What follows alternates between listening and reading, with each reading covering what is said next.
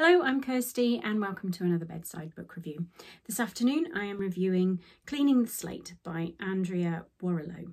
This is a very easy, light read romance.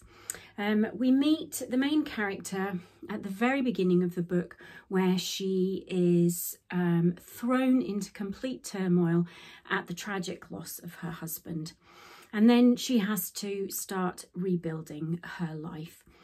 She gets a job at a local livery stables where she helps the owner to muck out the stables and look after the horses. And the horses feature only really as a backdrop to this story. And then she starts to build her life, and after a chance encounter through a friend of hers, she meets Caleb and things start to change for her and she can then start seeing a future. I enjoyed this story. It's very light, it's very easy. It reminded me very much of the Mills and Boon and Harlequin stories that I really enjoyed as a teenager. It's got that light, airy feel to it. There's no huge conflict or anything like that. It's just light-hearted and enjoyable to read.